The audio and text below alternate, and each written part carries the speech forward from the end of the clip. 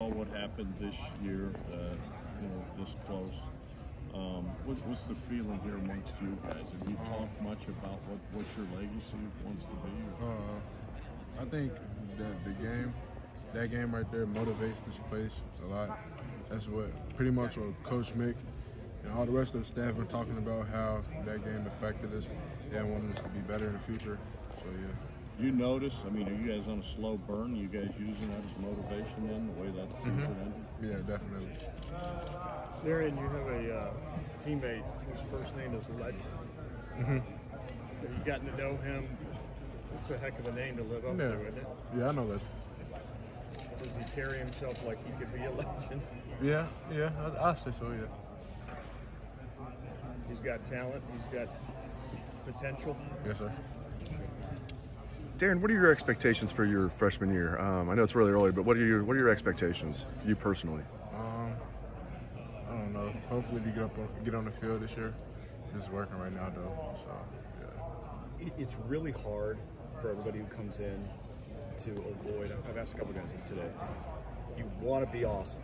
We want to make a great first impression, but a lot of guys press and maybe don't perform as well as they should. How have you tried to balance all of those things that weigh on you when you're a freshman? If you want to play great, you want to prove yourself, but there's a process. Right. How you balance those things? I'm just working hard. It's a process, so I'm just working hard right now.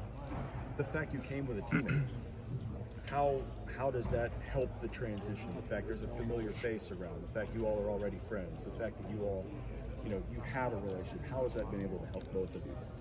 I think it's fine. It's pretty good because these workouts are not easy. So it's just someone I know I have conversations with to get through this stuff together. So it's pretty good. How would you describe mat drills? Mat drills, intense. You got to be mentally focused during there's a lot of things going on at one time. So yeah. Chaos? Chaos. What do you think it takes to get into the two deep when the group is already so loaded? I don't know. Work hard. That's about it. Grind. Only thing I can say. Do you think you'll play both defensive tackle spots? Are you more of a three-tack, or is it too early to really tell, Darrion? Right now, Coach J got me as a defensive end.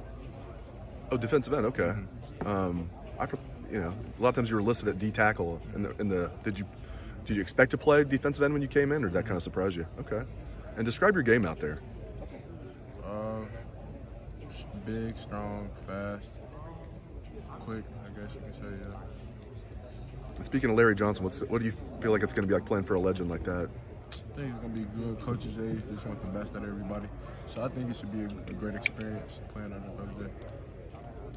Darrion, you're an hour and a half away from where you grew up. What does that mean to you to kind of be able to represent Ohio coming from Cincinnati up here? What does that kind of mean to you? It means everything.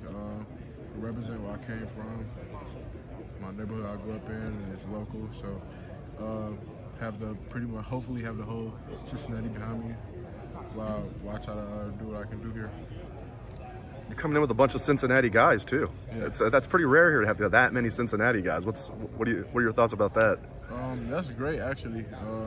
5 more minutes, folks. I think Cincinnati in the past got slept on with recruiting, but this year we did a pretty good job. Are you like a Cincinnati guy? Are you like a Bengals fan? No. No. You have better taste than that, I guess.